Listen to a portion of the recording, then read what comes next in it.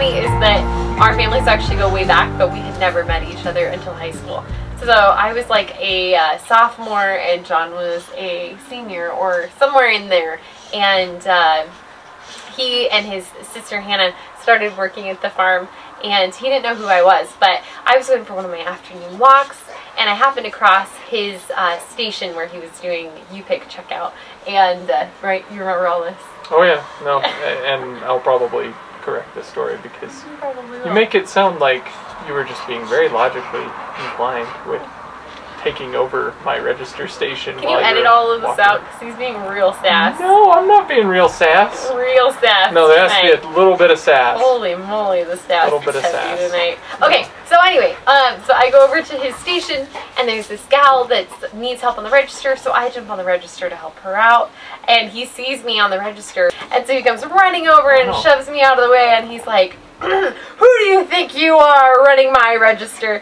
You know, we were young, immature, obnoxious people, and I looked at him real stern, and I said, "You don't know who I am, do you?" And he said, "No, I don't know who you are." And I said, "My father pays your paycheck," thinking that I was something real important. And yes, that was the beginning of Jon's and my very fun, zany, and mildly challenging relationship in the best way. And we did not like each other very much for about 6 months. That was sort of the basis, huh? Yep. For about 6 months. Yeah. And then we became friends because we realized each other was equally obstinate, which we liked. And then we were friends for about 3 years, right? Pretty good friends. Yeah. And we started going to Bible studies together and stuff, and hiking a lot together and things like that. And then we realized, wow, we actually have a lot in common, and we kind of love each other. So I think it was like 3.5 years including engagement. And then we got married. Blissful. I don't think that it was intimidating joining the Riley family. I don't know, by the time that I joined the family, it was like I was already kind of joined at the hip. I had been doing stuff with them for years and years. We're all really close. Yeah, we were all close. Like, Seth was my best friend, her older brother. Her cousins, we all, like, hung out. It was just, like, it was more of a transition over a period of time. And we all, went to Bible study together and went on trips together, road trips. Yeah. So, you were really one of the tribe very quickly. Yeah, don't work together. What do you mean? No, we try not to. What do you mean? We try to each run our departments and we do stuff for each other, but we try not to be like directly in the same realm, because I think if you end up directly in the same realm, somebody's going to end up being the boss and somebody's going to end up being the employee. It's good for us to be complementary partners, if that makes sense, in business. Yeah. And, you know, we're business owners and department heads, and so that can get really complicated really fast if you're trying to figure out who's the authority in each thing. So we basically run our departments and then help each other with whatever the other person needs pretty frequently. But Jon's our full-time accountant, and he runs all of our tech and our websites and everything, which is a pretty massive job for the scale of business that we are now. And I do, you know, our marketing and events, and I run Wilshires, and he helps me with all of those things a lot too, which I think is really nice because we both get to use our degrees a lot in what we do. Like I'm constantly referencing stuff that I learned at CBU. You know, we both went to Cal Baptist. And I would say that having the experience of working in a leadership type position / upper management position while going to college for business, I mean, we weren't full-on leadership levels, but we were pretty close to the top. And getting those educational classes concurrently while you're working was very helpful. We could directly take a lesson that you're learning in class in theory and apply it right and go either apply it right away or be able to determine, oh, that's not going to work because you've already seen it play out in a practical scenario. Yeah. So we just had our daughter. It's hard to tell how it's specifically changed, because the whole last year was such a weird year that kind of threw everything off. So it wasn't like, oh, everything's normal, have a baby, and now everything's different. It was like, everything is weird, have a baby. Everything gets even weirder after you have a baby. Yeah, so we found out just after I got pregnant, we found COVID closures happened. So it was sort of a, kind of scary time. I was just getting into my second trimester, kind of scary, bizarre. We didn't know what was happening. What was a year of natural disasters? It was a year of natural disasters for sure, because that happened, and then started with this freak snowstorm. A freak snowstorm that wiped out tons of trees. We were out of power. This was actually when I found out I was pregnant. We had this massive snowstorm that literally the day after or something like that, and it wiped out tons of trees, and we were out of electricity for a week, and it was just destructomania around here. And then COVID happened when I hit my second trimester. All the closures happened. And then when I had her, we were under evacuation orders because we had a raging wildfire that was literally like at our back door, threatening the whole other side of our business. And then when she turned 1 month old, we had another fire where we did evacuate, but it was literally you and my dad and Emma all fighting the fire. And Seth. Yeah, and don't forget Seth. No, of course not. Seth was on the tractor and his wife Sophie, water trailer. And they were fighting the fire, and that was when she turned 1 month old. And then we had no power here, and our whole house smelled like smoke. We barely didn't burn down with that. 2 weeks, yeah. Yeah, for 2 weeks we were evacuated, and she was only a month old then. Yeah. And then when she turned 2 months old, then we had our barn fire, and we lost everything. So we lost literally what John and I had been spending the last 10 years of our life and all of our marriage working on was gone. And it was pretty devastating, but, the Lord is really showing us a lot. And I think JoJo has been, our daughter, has been such a blessing in all of that.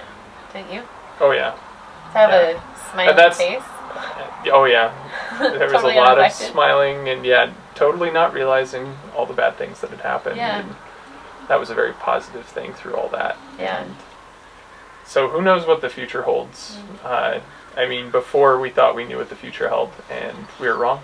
Yeah. And so, who knows what'll be happening in 10 years. We might be here. We might be somewhere far away. We might be just down the road. Dead. Just kidding. Just kidding. Well, Yep. Sorry, I ruined your wrap up. That's probably sad. You ruined the wrap up. You just threw dead into the middle of that one. God has provided so far, and we're in the palm of his hand, and we have found that out more than ever through all these trials, and he's brought us through thus far. This is Josephine. Josephine! Happy Josephine. Most of the time, happy Josephine.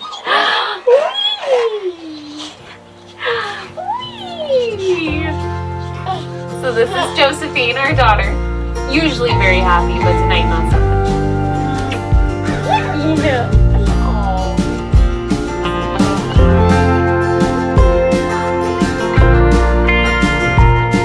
Glen. So we just want to give you a little quick home tour. So follow me.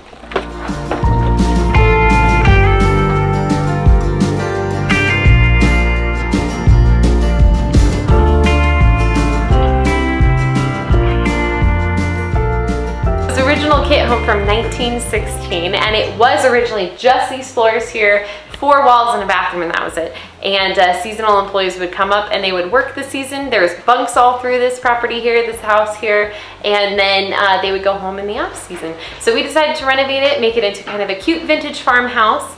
So we have a kitchen, a couple bedrooms, and then we kept some of the feel with this wall here, which we turned into being kind of our artistic wall, because all of the boarding here was original to the outside. We decided to bring it inside so that we kept some of the old feel of what the house was in our new home. Alright guys, so this is my art wall. Just wanted to give you a little quick tour of this. So we really love in our house to just feature some of our friends that are local artists, or really just feature pieces that mean a lot to Jon and I. So this one here in particular I wanted to show you because it's actually of the old Riley's Farm Packing Barn, which is where my parents started off, and that's where I grew up until I was 8. And this was done by John Hughes, which is one of our reenactor friends from way back in the day when we did Civil War reenactments over at the farm. So Jon and I are super into entertaining. We just love to host. It's been something that we're always very passionate about doing because we're very social people. That's why we're in the business that we're in, because we get to host people all the time. And one of the fun things that we got to host a couple years ago was actually the farm to table dinner, which now has become a really big hit. Oh, little Joey, you're so sad. You're so sad. You're so sad.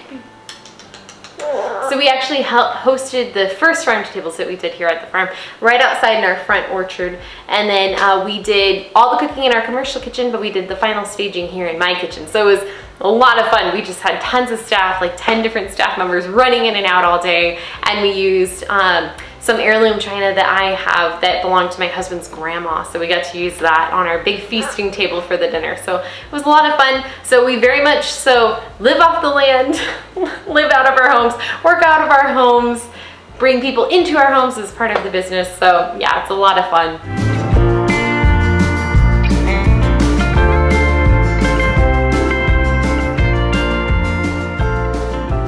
My kitchen. It's not a very big house, so we don't have to travel far from the doorway in the dining room into the kitchen. But Jon and I both love to cook, and we love to use local ingredients as much as possible, obviously off the farm. So my sister Emma, she loves to grow her own tomatoes, so we frequently will use those in a lot of our cooking. We have a couple of local olive oil distilleries, so we love to use their olive oils. But most important thing in the kitchen, for most of you guys out there will know this, is the coffee pot. So we love our coffee. We usually have a cup of coffee in the morning, a cup of coffee at night. It's our favorite thing. And we use locally roasted wild goose coffee, and we also source them for our coffee shop. So we are big fans, but that is definitely our #1 used appliance, and we like to experiment with a lot of different types of coffee making tools.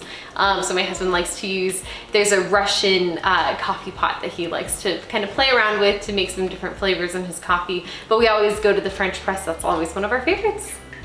All right, so follow me. I'm going to take you to one of our favorite spots in the whole house. One of my favorite spots in the whole house is this, which isn't even in the house, but it's the view. Check out this afternoon sunset view. It's the best. We just love it. And this is one of our favorite things about living on the farm, working on the farm, is getting to wake up and experience this and walk to work and then walk home to work to our cottage house. So we love it. It's been an absolute blessing, and we pray for many, many more years here. All right, guys, well, that's it for this video. We'll see you next week, but don't forget to like, comment, and subscribe. See you soon.